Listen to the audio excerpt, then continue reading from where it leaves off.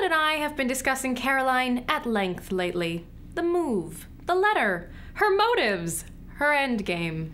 Off camera, of course. But today, that changes. That it does. My name is Lizzie Bennet, and Caroline, you're on. And the look on his face when the papers just flew everywhere, it was priceless. May I come in? Sure. I wanted to apologize, Lizzie. I should have told you I've been watching the videos that I knew about Darcy's letter. Okay.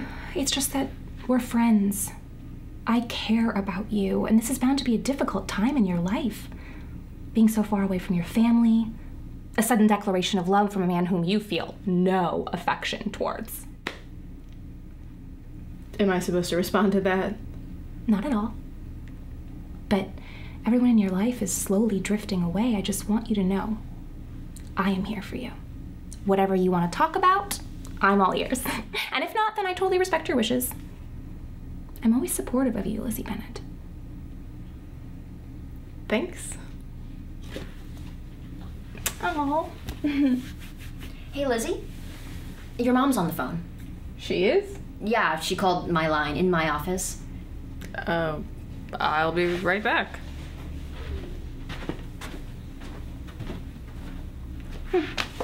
Oh, well, it was lovely seeing you again, Charlotte. Hold on a minute. Yes? Why the sudden change of heart? What do you mean? Apologizing and respecting Lizzie's wishes. I do, if that's what You've had Lizzie plenty of wants. time to come speak with Lizzie in private. But instead, you wait until she's shooting so that your apology can be heard by her entire audience. Quite a coincidence. Well, it's only a coincidence if you decide to keep it in. You could cut it. You know what, Caroline, you're right. I'll leave it in if you don't mind. No, I don't. Okay, so presumably you won't mind talking some things through with me real quick? I have nothing to hide. Good. Then let's play. So when you found out about Lizzie's videos, you offered to help her with them. Well, she's very compelling. I thought she could use my help while she was staying at our home, since you weren't around. So it had nothing to do with stopping Lizzie from saying unflattering things about you?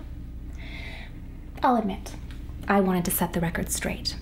No one likes to be mocked, particularly unfairly, in front of thousands of people. But I wanted us to be friends. Friends don't call each other out behind their backs. Right, of course. Okay, so you also offer to help keep the video blogs from Darcy and Bing, correct? I didn't want either of them to find out the terrible things that Lizzie had been saying about them. It was for their own good. I did it because I loved them. So it had nothing to do with keeping Bing from realizing how sincere Jane's feelings for him actually were, for your self-interests? That's ridiculous. I want nothing but happiness for my brother. I love him dearly. If you care so much about your brother's happiness, that leaves one glaringly obvious question. And that is... How come you didn't tell him how much Jane loves him when Darcy pulled him away? Lizzie, how long have you been there? Long enough. Look, it wasn't that simple. How is it not simple? Hey bro, Jane loves you. There, done. My brother had other responsibilities. And whatever those responsibilities were, does your brother not value true love? True love? That's an illusion. Charlotte, go check the frame. Now. Let's hear it. What exactly do you want to hear? The truth. That you don't want your brother to be happy. How dare you accuse me of not wanting my brother to be happy? He is my blood. I would do anything for the preservation of my family. And what about my family? You basically admitted to having driven away your brother from my sister. I admitted to no such thing. Rewatch the videos, you'll see. But, speaking of family, let's talk about yours for a second, Lizzie Bennet. Aside from your crippling family-wide debt, your mother is inconsiderate and belligerent. Your youngest sister is an embarrassment to everyone and clearly never thinks before she speaks. And Jane, she is going nowhere fast in her career, and yes, one must wonder if she had ulterior financially based motives in seducing my brother. Okay then. I guess we're done. Apparently. Except You still want to know what's in Darcy's letter. You like him, don't you? And think carefully before you answer that, because you never know which special someone might be watching these videos. That is assuming, of course, that this all makes it past my intrepid editor.